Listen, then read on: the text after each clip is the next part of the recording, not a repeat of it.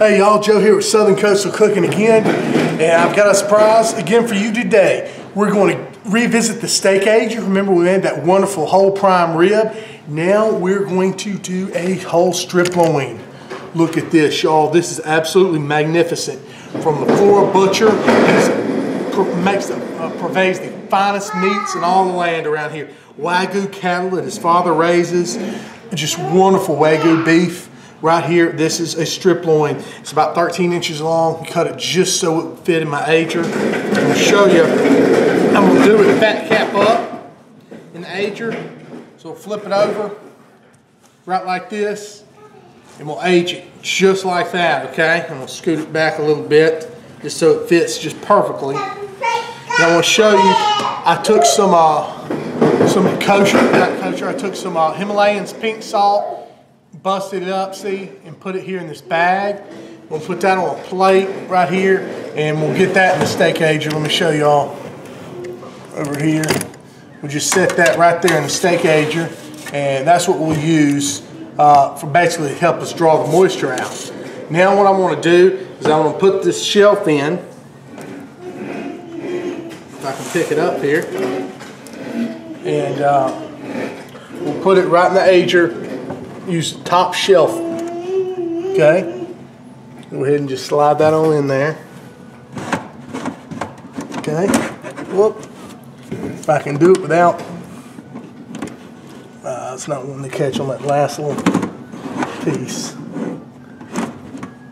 Okay, there we go. Now we got them in there, and I will put the glass back on. Scoot you back a little bit so you can see what's going on. Put the glass in. Just like that. Probably has to scoot back just a little bit more. The shelf does. There we go. Put the glass in just like that, and we'll carry it out to the refrigerator that I got out there. Set it about 30 to 33 degrees is optimal temperature. But anyway, it'll take me a second to get this glass on.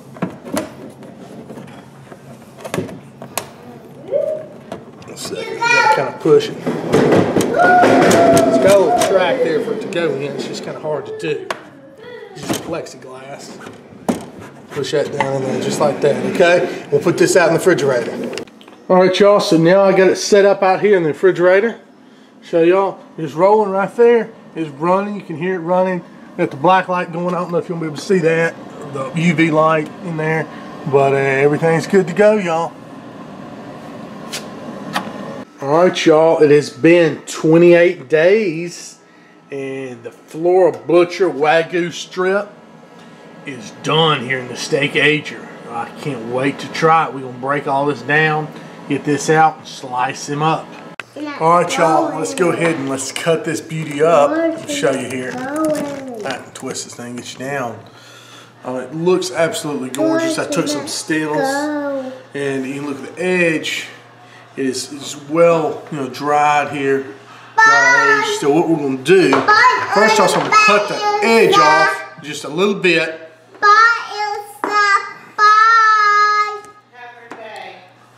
And what we're going to do that for is this will help us gauge how thick the steaks have to be once I cut the rind off, basically. Okay.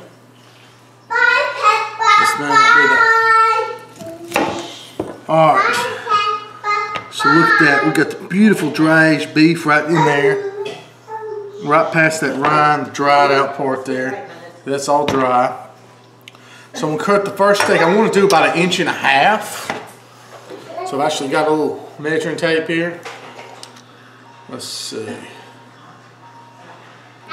About 1 inch. That's about 2 inches. 1.5 inches is about right there. So that's about 1.5 inches.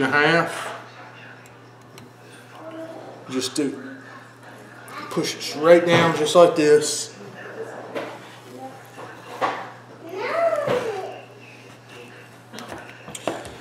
Look at that. Gorgeous, gorgeous right there, y'all. That is fine. So I'm gonna go ahead and cut the rest of these. Like I say, measuring as I go along. at about 1.5 to 2 inches thick. I think 2 inches would be about right where you want to be. So we're going to go ahead and do that. Oh man, best way to do it, I think, is, and this fat is so just buttery. It's amazing, this steak.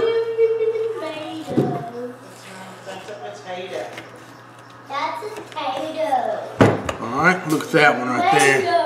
The wonderful fat cap and everything on there. We'll use that as kind of a measure. The next one, go ahead and just make a mark right there. Alright, now go ahead and get the rest of these cut.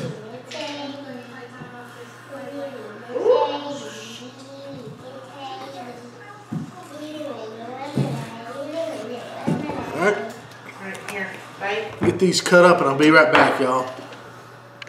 Alright, y'all, now that I got the steaks sliced up like this, what I'm going to do is take them and just take the pellicle off, and I'll just say that will make some wonderful stock and stuff like that. So it's easier to do if you just do it by steak. Look, you just run down the steak like this with a sharp knife and just take that dried piece off. If you can see what I'm getting at right here.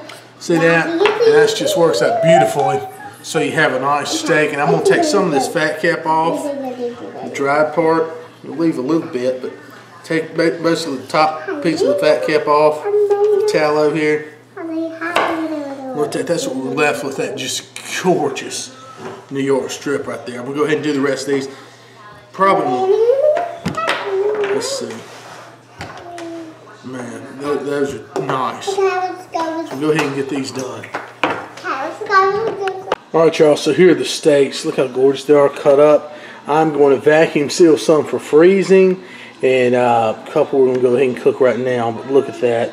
That's absolutely gorgeous, y'all. The Wagyu beef, dry aged in the SteakAger. Oh, yeah. Alright, y'all, I'm going to season these steaks just a little bit with some of this Sure Shot Suds. Some of the best steak seasoning I know. You don't want to season much on these beauties, because they really just don't need it, y'all. But put a little bit of that on there. Sure Shot Suds. Oh yes, sir. Look at that. So that one actually nicks with the knife. And so get that on both sides. About like that. I'm going to take a bag here, Sous bag. We'll sit open. I can get both these in one bag and work just fine. Just like this. Hope y'all can see here, I don't know. And here we go. Get that. Just like that. See them have them laying right there in this bag, and then we'll vacuum seal them just like this. Put a couple pats of butter on top though. Alright, I've got a sous vide bath going at about 127 degrees. That's what I'm going to put these steaks in here. That's what we're going to use them and let them cook for about an hour. Just plop them off over in here. Oh yes sir, look at that. That'll be real good. I'll set my timer and let them go, y'all. Alright, y'all, so the steaks have been cooking here for about an hour at 127. Go ahead and get them out. Whew, on the bath there. And we'll cut them open right here. And we're going to bring them outside for a really hot sear, okay? So we're going to cut them open, pat them dry. There we go with this. Oh yeah. Don't look so beautiful now, but they will when we get them out on the grill, okay? What you want to do is just pat the butter, excess not water, but you know, the stuff off of them. Now they've cooked just about to perfect rare, medium rare. At this point, I'm going to put a little bit more seasoning on them. Let's see, where did my seasoning go? Oh gosh. Let me find the seasoning. Oh, I know what I'm going to do. I'm going to put a little bit of this, Sure Shot, not Sure Shots, but St. Elmo's Steakhouse. That'll be fine. A little bit of that on there.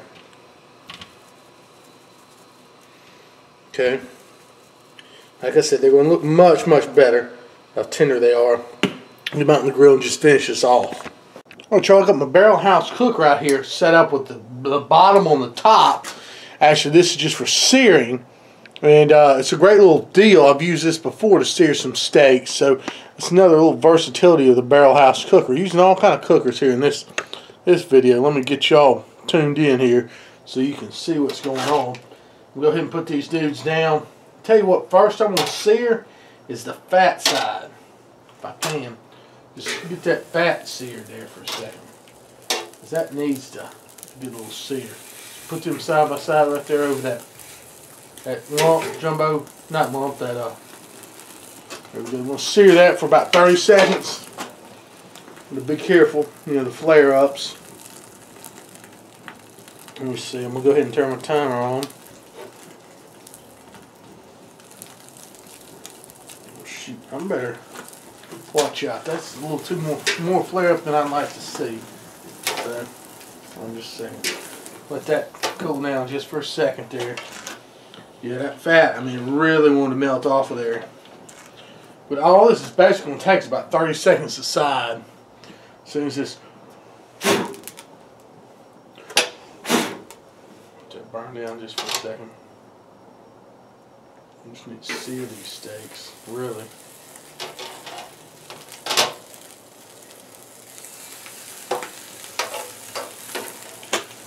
That's all you're doing is you're getting that Maillard reaction on there and that good sear. So we're going to go about 30 seconds. Heck with the burning like that. Do that on this side. Now flip them. I'm almost skipping y'all real time here. But that's kind of how we got to do here. 15, 16. You see that fat's just cooking up nicely there on the side. It's really, really good.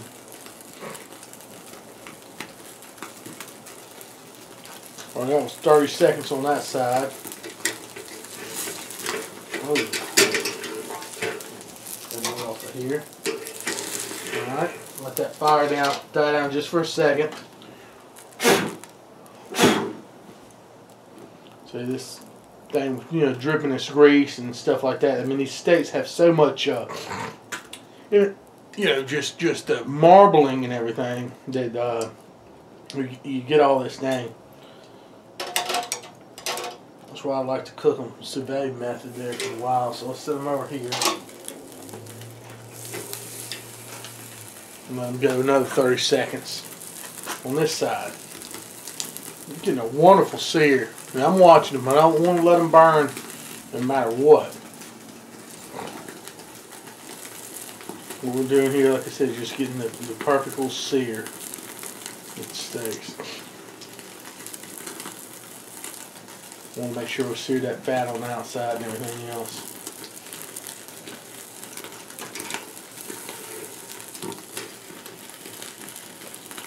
I think it's less flare up there on the outside.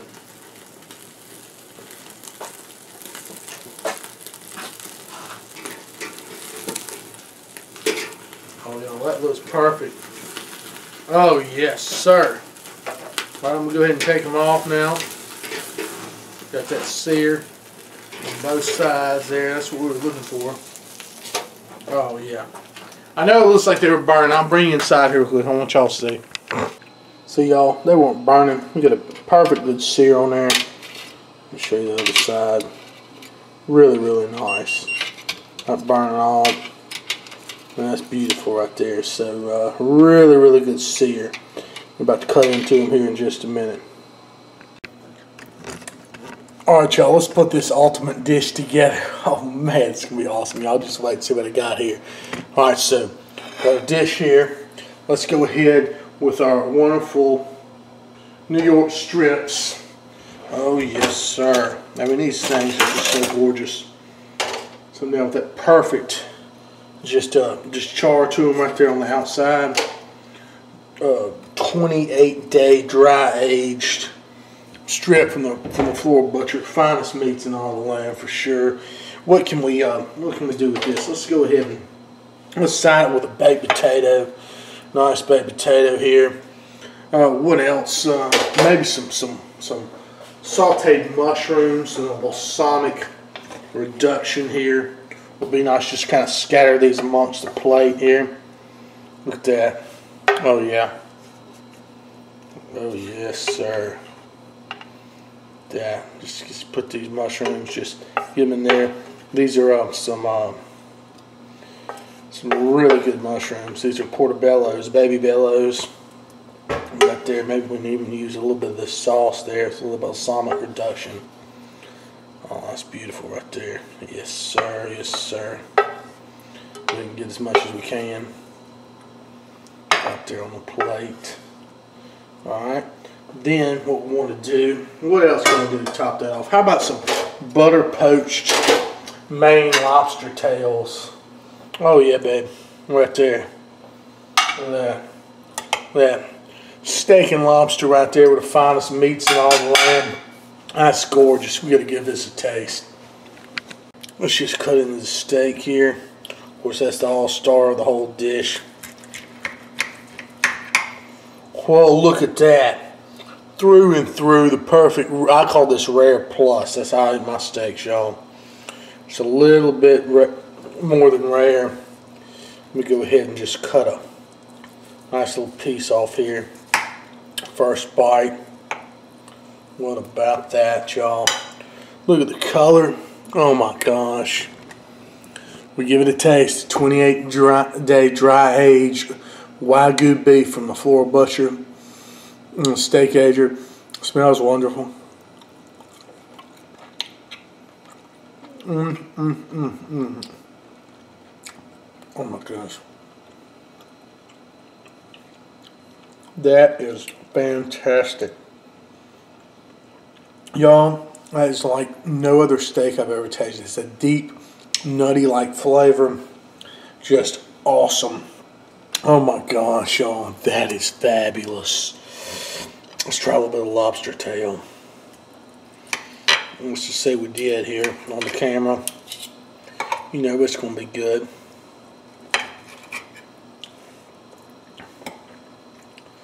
Go ahead.